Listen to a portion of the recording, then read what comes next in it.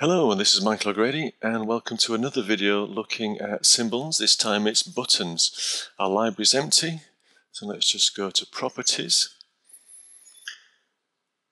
We've done before an insert for symbols, and last time it was a graphic. This time it's button. I'm going to make a play button for some audio and a stop button later. So we're now into our editing mode of the button, and you can see that our normal frames are now replaced by up, over, down and hit.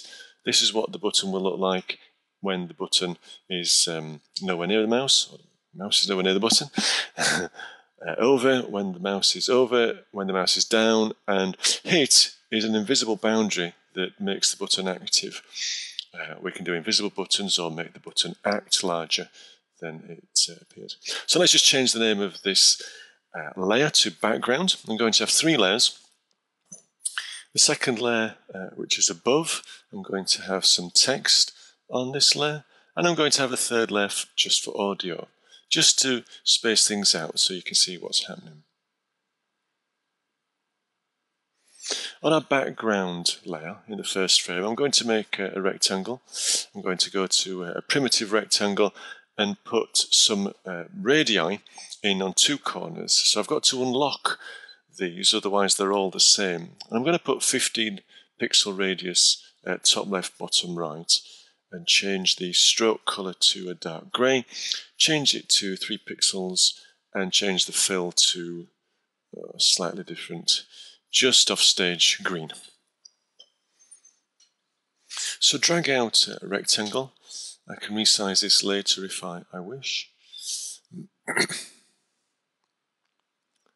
So, when the mouse is over the button, I want to change its appearance. So I'm going to insert a keyframe, not a frame, a keyframe. And this allows me to copy over the artwork in the previous keyframe and now subtly change it. So I'll just change the color to a lighter, more yellowy green. Change the stroke to a lighter grey. And so when we roll over now, our button background looks like this. I want some text on my button. The text is going to say play. So I'll just select the text tool, drag out a rectangle, and it produces text exactly like the last time it was produced. So this will need some changing. So I'll just select the text, change its color. You can change the font. I'm just going to centralize it.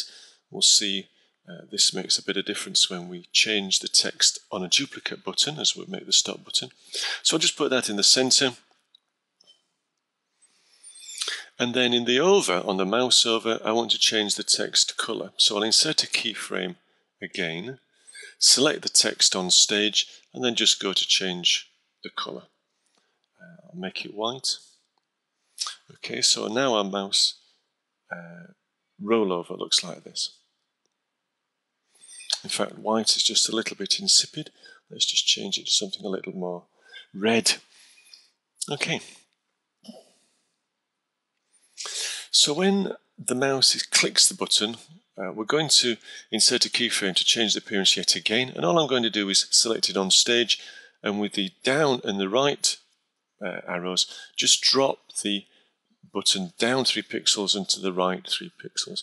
Obviously for the text I have to do the same, so insert a keyframe, select the text on stage, knock it down 3 and to the right 3. Okay, so this is how a button looks when we're going through the system.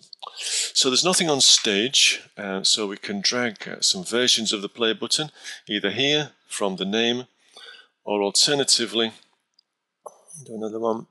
We can drag it up from the visual area here. And I'm just dragging them loosely off stage, and now I'm going to align them.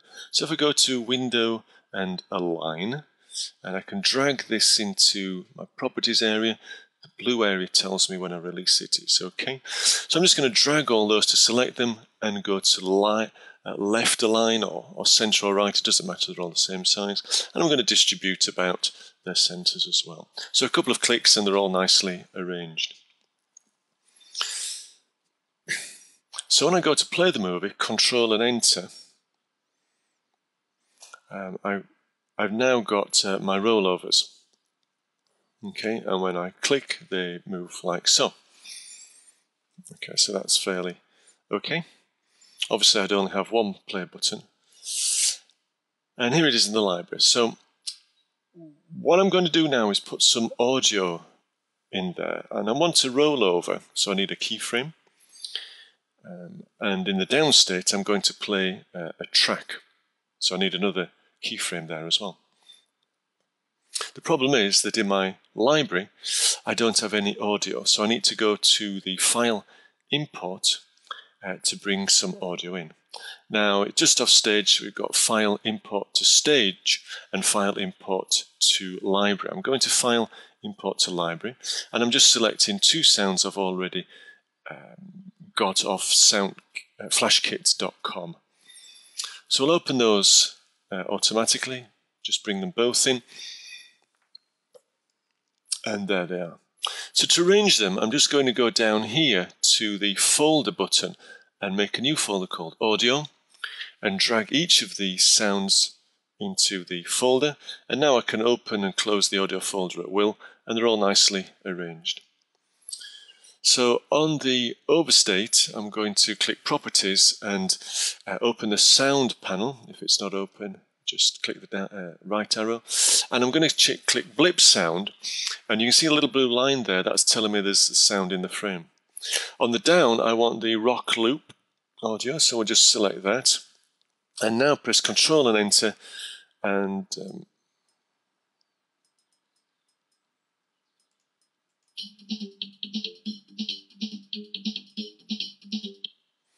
okay, so quite an aggressive loud sound. We'll close that off. I'll get rid of these 4 play buttons now, because I want to seriously look at creating a stop button.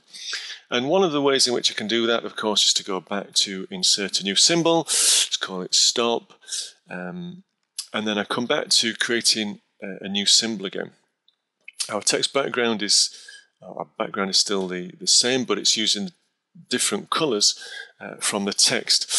So a better way to do this, if we go back to the library, is to get rid of this and actually take a copy of the play. It's the right button with the wrong text. So I'm just going to right click and duplicate and call it stop. And then going to edit stop. Of course, it's got play text, but I'm going to go into the individual text layers and change the text. Okay, so let's just, if you can double click. That's it, double click and change play to stop. And this is where having it centralized works for you, because you don't need to worry about the width of the text. As you go to different size text, they're all in the center. So change these on each frame.